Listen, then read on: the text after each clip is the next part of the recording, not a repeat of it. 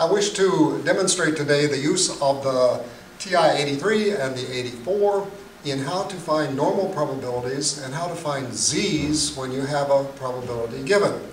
The first problem I'd like to work with is the probability that z is less than or equal to 2.1. And in drawing a picture, which always helps, we're looking at this particular probability. So we go to the calculator, turn it on, and we go to second distribution, and this screen comes up. We want to always select, for finding probabilities, the normal CDF. So we do the normal CDF, and then I'm going to put -10 in here for a reason, because I need a left z.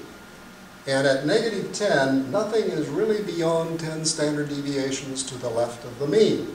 So we'll start at -10, we'll put a comma, and we'll put a 2.1 parenthesis, and we will see the probability at 0.9821. The next problem I'd like to do is to find the probability that z is greater than or equal to 1.5. So again, we'll go to second distribution, normal CDF.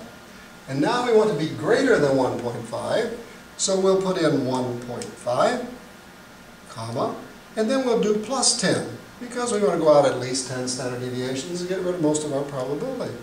And with that, we find the value of 0.0668. 6% out beyond 1.5 standard deviation. Now, the third problem, I want to find the probability that z is between -1.1 and 2.3 standard deviations. So, back to the second distribution, normal CDF, and I'm going to type in -1.1, comma, 2.3, and lo and behold, we get 0.8536. So that's the way you use the calculator to find probabilities. Now, if you want to find the z value when you have a probability, suppose we have a probability of 0.8911 to the left of some z value. So I'll go to second distribution, and I will do inverse normal.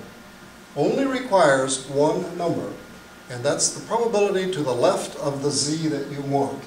So we'll type in 0.8911, parenthesis, and we find a z of 1.23.